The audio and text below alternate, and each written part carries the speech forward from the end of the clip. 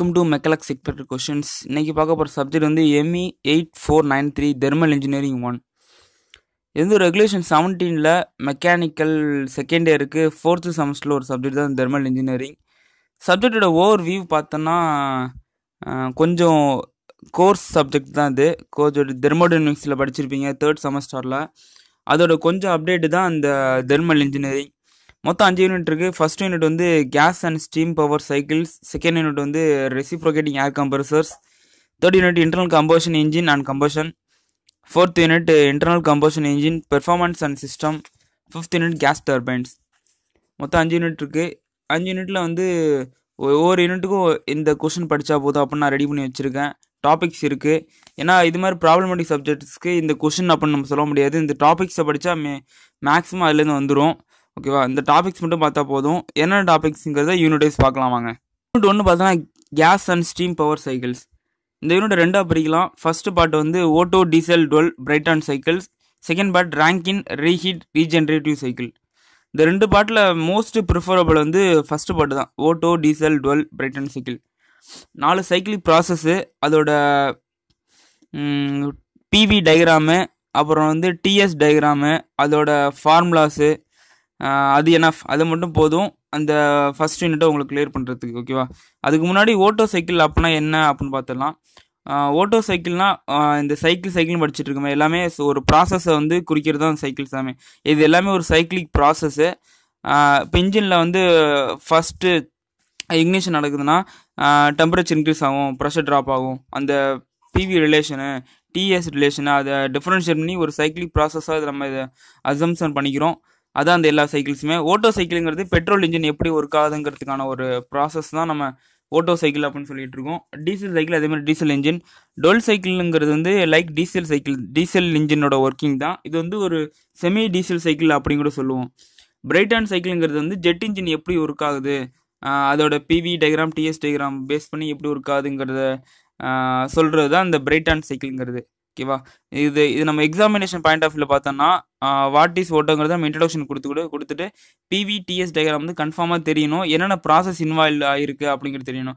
Constant ப்ரெஷரா, constant வால்யூமா, constant டெம்பரேச்சரா அப்படிங்கிறது நம்ம கண்டிப்பாக தெளிவாக தெரிஞ்சிருக்கணும். எழுதுனா போதும். ப்ளஸ் எஃபிஷியன்சிக்கு ஒரு ஃபார்முலா கொடுத்துருப்பாங்க. ஷீட்டாக வச்சு ஒரு ஃபார்முலா கொடுத்துருவாங்க, எஃபிஷியன்சியை வச்சு கொடுத்துருப்பாங்க. அந்த ஃபார்முலாக்கு மறக்காம படிச்சுக்கோங்க. மேபி வந்து 2 கேஸ் இருக்குது இதில்.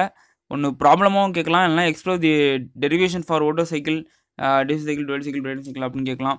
என்னென்ன கேட்க வாய்ப்பு இருக்குது. ஃபஸ்ட்டு பார்ட் வந்து மேக்ஸிமம் படிச்சுங்க.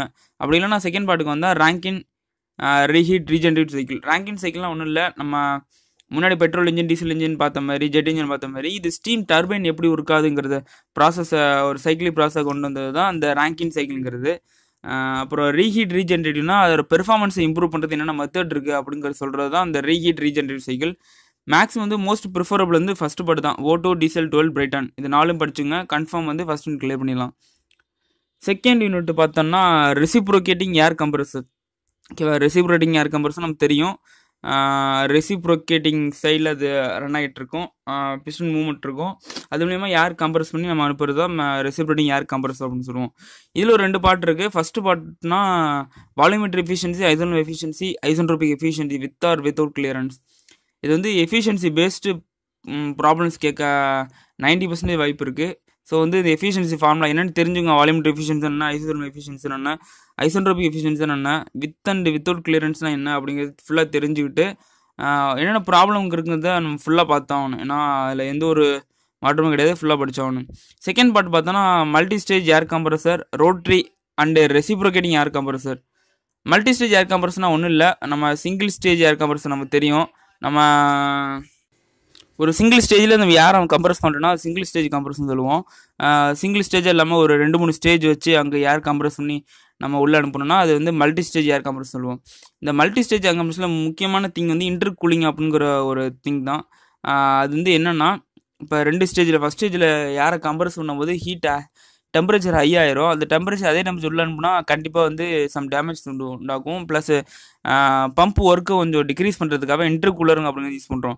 இந்த கம்ப்ரஸ் பண்ண ஏரோட டெம்பரேச்சரை லோயர் பண்ணுறதுக்காக இன்டர் கூலிங் யூஸ் பண்ணுறோம். அந்த இன்டர் கூலிங் கூல் பண்ணி நெக்ஸ்ட் ஸ்டேஜ் அனுப்பும்போது அதோட எஃபிஷியன்சி இன்க்ரீஸ் ஆக வாய்ப்பு இருக்குது. ஓகேவா? அதனால் இன்டர் கூலிங் யூஸ் பண்ணுறோம். மேக்ஸிமம் இந்த கொஸ்டின் எல்லா question பேப்பர்லையும் எழுதிடும். What is the purpose of using இன்டர்கூலிங் in multi stage air compressor அப்படிங்கிற கொஸ்டின் கொஞ்சம் டீப்பாக படிச்சுங்க, ஃபியூச்சரில் கண்டிப்பாக யூஸ் ஆகும். செகண்ட் அடுத்து பார்த்தோன்னா rotary and reciprocating compressor. Compressor நிறைய டைப் இருக்குது. மெயின் திங் பார்த்தோன்னா ரோட்ரி அண்ட் ரெசிப்ரோகேட்டிங் டைப்பு. ஓகேவா, அது இங்கே அப்படி என்னங்கிறத பார்த்துங்க. இன்னொரு கொஸ்டின் இன்டர்கூலிங் எப்படி அந்த கொஸ்டினோ அதேமாதிரி வந்து what is the different between the rotary and reciprocating compressor அப்படிங்கிறது ஒரு மெயின் கொஸ்டின். அதையும் நல்லா பார்த்துங்க கொஞ்சம். ஓகேவா, இது இந்த second unit over. Third unit பார்த்தோன்னா internal combustion engines and combustion. ஓகேவா, இந்த யூனிட்டில் கொஞ்சம் பேஸ் தான், ஒரு ஆட்டோமொபைல் இன்ஜினியரிங்கோட பேஸ் தான் இந்த யூனிட்டு, தேர்ட் யூனிட்டு. இதில் 2 பார்ட் பிரிக்கலாம். ஃபர்ஸ்ட் பார்ட் வந்து IC engines, second part knocking and control. First பார்ட்டில் வந்து மேக்ஸிமம் வந்து பெர்ஃபார்மன்ஸ் அனலைசிஸ் கொஞ்சம் இருக்கும். அது நமக்கு அந்தளவுக்கு தேவையில்லை, இருந்தாலும் கொஞ்சம் கிராஃப்ஸை பார்த்து வச்சுங்க. ஹவு இட் டிஃப்ரென்ஷியேட் அப்படிங்கிறத பார்த்துங்க. பிரேக் டவுன் எஃபிஷியன்சி எப்படி மாறுது, இல்லை பிஎஸ்எஃப்சி பிரேக் ஸ்பெசிஃபிக் ஃபீல் கன்சம்ஷன் எப்படி மாறுது அப்படிங்கிறத பார்த்துங்க. நெக்ஸ்ட் இம்பார்ட்டன்ட் டாபிக் வந்து valve and board timing diagram. Valve timing diagram எங்கே சொல்லுவோம்னா 4 ஸ்ட்ரோக் இன்ஜினில் வால்வ் டைமிங் டயக்ராம் அப்படின்னு சொல்லுவோம். போர்ட் டைமிங் டயக்ராம் வந்து 2 ஸ்ட்ரோக் இன்ஜினில் போர்ட் டைமிங் டயக்ராம் சொல்லுவோம். இது என்னடா அது வால்வ் போர்ட் டைமிங் அப்படின்னு நினைக்காதீங்க. Valve and board timing டயக்ராம்னா nothing but crank angle இருக்குல்ல, கிராங்க் ஆங்கிள் மாறும்போது நம்ம பிஸ்டன் வந்து எந்த இடத்துல இருக்குது அப்படிங்கிறத நம்ம நோட் பண்ணுறது ஒரு டயக்ராமட்டிக் ரெப்ரசன்டேஷன் தான் இந்த valve and board timing diagram. இது கொஞ்சம் ஈஸியாக இருக்கும். இதில் தியரட்டிக்கல் ஆக்சுவல் 2 டயக்ராம் இருக்குது. அது ரெண்டுமே தெளிவாக பார்த்துங்க. இந்த யூனிட்டில் எனக்கு தெரிஞ்சு இந்த valve and board timing diagram நீங்கள் ஸ்ட்ராங்காக இருந்தால் திஸ் இஸ் எனஃப் தான் எனக்கு தெரிஞ்ச வரைக்கும். இருந்தாலும் இன்னும் கொஞ்சம் படிக்கணும் அப்படின்னு பார்த்தோன்னா நாக்கிங் அண்ட் கண்ட்ரோல் அப்படின்னு பார்க்கலாம். நாக்கிங்னா என்ன அப்படின்னு பார்த்தோம்னா ஆட்டோ இக்னிஷன் டிட்டோனேஷன் அப்படின்னு சொல்லுவோம். அது வந்து பெட்ரோல் இன்ஜினில் வரும், டீசல் இன்ஜினில் வரும். அது என்னென்னா இப்போ பைக்கில் ஃபாஸ்ட்டாக போயிட்டுருக்கீங்க, இல்லைனா ப்ராப்பர் மெயின்டெனன்ஸ் இல்லாத பைக்காக இருக்குது, கொஞ்சம் ஃபாஸ்ட்டாக போயிட்டீங்கன்னா இன்ஜினில் ஆல்ரெடி டெம்பரேச்சர் அதிகமாக இருக்கும். ஸ்பார்க்கு இக்னேட் பண்ணுறதுக்கு முன்னாடியே பெட்ரோல் வந்து ஆட்டோமேட்டிக்காக இக்னேட் ஆயிரும். டக்குன்னு ஒரு கம்பஷன் வந்து ஃபாஸ்ட்டாக நடக்கும். ஓகேவா, அது வந்து ஒரு பாம் பிளாஸ்ட் மாதிரி நடக்கும் இன்ஜினுக்குள்ளே. டக்குன்னு சவுண்டு டொக் டொக் டொக்னு சவுண்டு வரும். அது நீங்கள் கேட்டிருக்கலாம், இல்லை ஃபீல் பண்ணியிருக்கலாம். அது மாதிரி ஆகிறது வந்து நாக்கிங் சொல்லுவோம். அது தொடர்ந்து ஆகிட்டே இருந்துச்சுன்னா இன்ஜின் கண்டிப்பாக ப்ராப்ளம் ஆயிரும். ஸோ அது குறைக்கிறதுக்கான நிறைய ஃபேக்டர்ஸ் வந்து நம்ம ஃபீல்ட்லையும் யூஸ் பண்ணிகிட்ருக்கோம், கம்பஷன் சேம்பர் டிசைன்லையும் பண்ணிகிட்ருக்கோம். அதை பற்றினுங்கிறது தான் அந்த நாக்கிங்கு. நாக்கிங்னா என்ன, அதோட கண்ட்ரோல் மெத்தட்ஸ் என்னென்ன யூஸ் பண்ணலாம் அப்படிங்கிறத பார்க்கணும். யூனிட் 3 பொறுத்த வரைக்கும் யூனிட் 2 யூனிட் 1 மாதிரி கிடையாது. இது ஃபுல்லாக பார்த்தாகணும். இந்த 2 டாப்பிக்கும் கண்டிப்பாக பார்த்தாகணும், வேறு வாய்ப்பு கிடையாது.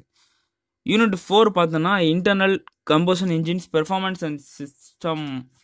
ஓகேவா, இது 2ஆக பிரிக்கலாம். மோர் stress heat balance test base பண்ணி ஃபர்ஸ்ட் ஒன்று, செகண்ட் வந்து ஃபுல்லாகவே pure automobiles ignition system and cooling system. ஓகேவா, இந்த 2 டாபிக் பார்த்தா போதும். இந்த 2 டாப்பிக்கில் மேக்ஸிமம் ஃபஸ்ட் டாபிக் வந்து மோஸ்ட் ப்ரிஃபரலாக பார்த்துங்க. செகண்ட் டாபிக் வந்து கொஞ்சம் ஸ்டோரியாக இருக்கும், அது அழகாக உங்களுக்கு அப்சர்வ் ஆயிரும். ஃபஸ்ட் டாபிக் நல்லா படிச்சிங்கன்னா பின்னாடி உங்களுக்கு லேபரேட்டரிஸும் யூஸ் ஆகும். நெக்ஸ்ட் செமஸ்டர் லேப் இருந்தால் கூட அந்த லேபில் கண்டிப்பாக இந்த 2 டெஸ்ட்டுமே பண்ணுவீங்க. மோர் ஸ்ட்ரெஸ் அப்படின்னா ஒரு மல்டி சிலிண்டர் இன்ஜின், ஒரு 4 சிலிண்டர் இன்ஜினில் நம்ம ஓவராலாக பெர்ஃபார்மன்ஸ் கண்டுபிடிச்சிருப்போம். ஓகேவா, இண்டிகேட் எவ்வளோ பவர் ப்ரொடியூஸ் ஆகிருக்கும் பார்ப்போம். மோர் ஸ்ட்ரெஸ்ட்டுங்கிறது ஒவ்வொரு சிலிண்டர்லையும் எவ்வளோ பவர் இண்டிகேட் ஆகிருக்கு, எவ்வளோ பவர் ப்ரொடியூஸ் ஆகிருக்கும் அப்படி பார்க்குறது மோர் ஸ்ட்ரெஸ் நம்ம சொல்லுவோம். ஹீட் பேலன்ஸ் ஷீட் டெஸ்ட்டு இல்லைனா ஷீட் அப்படின்னா என்னென்னா எல்லாமே இது தெர்மோடைனமிக் சைடில் இருக்கும். எவ்வளோ ஹீட் சப்ளை பண்ணியிருக்கோம், எவ்வளோ ஹீட் வந்து யூட்டிலைஸ் ஆகிருக்கு, அந்த ஹீட் எங்கெங்கே போயிருக்கு, ஜஸ்ட் வந்து வெளியே சரௌண்டிங்க்கு போயிருக்கா, இல்லை இன்ஜினில் பவர் ப்ரொடியூஸ் பண்ணுறது எவ்வளோ ஹீட் யூஸ் ஆகிருக்கு அப்படிங்கிறத ஒரு ஹீட் ஓவரால் ஹீட் எவால்யூஷன் வந்து ஹீட் பேலன்ஸ் டெஸ்ட் சொல்லுவோம். இது மோஸ்ட் இம்பார்ட்டன்ட். இது நல்லா படிச்சுங்க, கண்டிப்பாக இது இங்கே யூஸ் ஆகுது இல்லையே ஃபியூச்சர் யூஸ் ஆகும். அப்புறம் ignition system and cooling system, இதான் ஆட்டோமொபைலோட பேஸ். செகண்ட் யூனிட்ல தேர்ட் யூனிட்ல எப்படி பார்த்தோமோ அதேமாதிரி இது ஆட்டோமொபைலோட பேஸு. என்னென்ன இக்னிஷன் சிஸ்டம் காமனாக இருக்குன்னா பேட்டரி இருக்குது, மேக்னட்டோஸ்ட்ரிக்ஷன் அப்படின்னு மேக்னட்டோஸ்ட்ரிக்ஷன் எஃபெக்ட் வச்சு ஒர்க் ஆகிற அந்த மேக்னெட் இக்னிஷன் சிஸ்டம் இருக்குது. அண்ட் இன்னொன்று வந்து டிரான்சிஸ்டர் யூஸ் பண்ணுற ஒரு இக்னிஷன் சிஸ்டம் இருக்குது. இன்னும் நிறையா இருக்குது. அதெல்லாம் வந்து பேசிக் கொஞ்சம் இருக்கும், அந்த பேசிக் ஃபுல்லாக படிச்சுங்க. கூலிங் சிஸ்டம் வந்து பார்த்தோன்னா 2 தான் இருக்குது, ஏர் கூல்டு வாட்டர் கூல்டு. நம்ம பைக்ஸ் எல்லாமே ஏர் கூல்டு தான். நம்ம பஸ்ஸு ஆட்டோமொபைல்ஸ் ஹெவி வெஹிக்கிள்ஸ் எல்லாமே வந்து வாட்டர் கூல்டு தான். வாட்டர் கூல்டு இல்லைனா கூலண்ட் யூஸ் பண்ணுவோம். ஓகேவா, இது வந்து தெளிவாக இருந்துங்க. 5th யூனிட் பார்த்தோம்னா கேஸ் டர்பைன்ஸ் தான் படிக்க போகிறோம். இங்கே வந்து ஃபஸ்ட்டு பார்ட்டில் வந்து ஒரு most important question open and closed cycle. இது மோஸ்ட் இம்பார்ட்டன்ட். எல்லா question பேப்பர்லையும் what is the different படி ஓப்பன் அண்ட் க்ளோஸ் சைக்கிள் அப்படின்னு கொஸ்டின் வந்துடும். மேபி 2 மார்க்கில் இருக்கலாம், இல்லை பார்ட் பியில் இருக்கலாம், பார்ட் சியில் இருக்கலாம், இதெல்லாம் இருக்கலாம். பார்த்துங்க இது மட்டும். செகண்ட் பார்ட் பார்த்தோன்னா இம்ப்ரூவ்மெண்ட் மெத்தட்ஸ். ஒரு கேஸ் டர்பைனோட பெர்ஃபார்மன்ஸை எப்படி இம்ப்ரூவ் பண்ணுறது ஒரு ஸ்டீம் பவர் பிளான்ட்டில் அப்படிங்கிறது இந்த இது. என்னென்னு பார்த்தா ரீஹீட்டு, ரீஜென்ரேட்டிவ், இன்டர்கூலிங். ரீஹீட்னா நமக்கு தெரியும், ஜஸ்ட்டு ஸ்டீம் பவர் பிளான்ட்ஸ் நம்ம படிச்சிருப்போம். நீங்கள் மேபி செகண்ட் இயரில் படிச்சிருக்க மாட்டீங்க. அது என்னங்கிறது நெட்டில் கொஞ்சம் ஃபுல்லாக பார்த்துக்குங்க. ப்ளஸ் ரீஜென்ரேட்டிவ் அதே தான். இன்டர்கூலிங்னா நம்ம ஆல்ரெடி முன்னாடி பார்த்தது தான். ஒரு இன்டர்கூலர் வச்சு டெம்பரேச்சர் கொஞ்சம் டிக்ரீஸ் பண்ணி உள்ளே அனுப்புறது. அது வந்து அது மூலிமா கொஞ்சம் பெர்ஃபார்மன்ஸ் இம்ப்ரூவ் இருக்குது. டர்பைன் ஒர்க்கு கொஞ்சம் பம்போட ஒர்க்கு கொஞ்சம் டிக்ரீஸ் பண்ணலாம். ஓகேவா? டிக்ரீஸ் பண்ணால் பெர்ஃபார்மன்ஸ் ஆட்டோமேட்டிக்காக இன்க்ரீஸ் ஆயிரும். This is enough.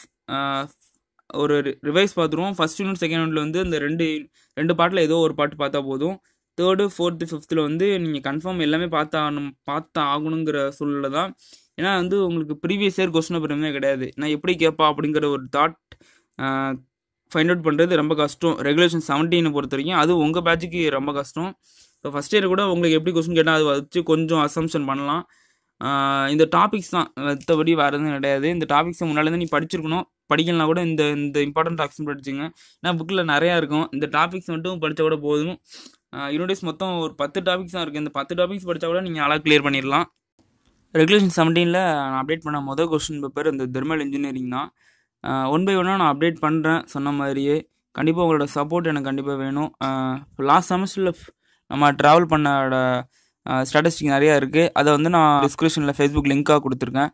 உள்ளே போய் பார்த்துங்க. ஸ்டூடெண்ட்ஸோட ரெஸ்பான்ஸ் எப்படி இருந்துச்சு, நம்மளோட கொஸ்டின் பேப்பர் எவ்வளோ இருந்துச்சு, எப்படி இருந்துச்சு அப்படிங்கிறத பார்த்துக்குங்க. கண்டிப்பாக நான் அப்டேட் பண்ணிகிட்டே இருக்கேன். உங்களோட சப்போர்ட் கண்டிப்பாக வேணும். ஃப்ரெண்ட்ஸ் எல்லாத்துக்கும் ஷேர் பண்ணி விடுங்க. இன்ஜினியரிங்கிறது கற்றுக்கிறது தான் ரொம்ப கஷ்டம். கிளியர் பண்ணுறது வந்து ரொம்ப ஈஸி.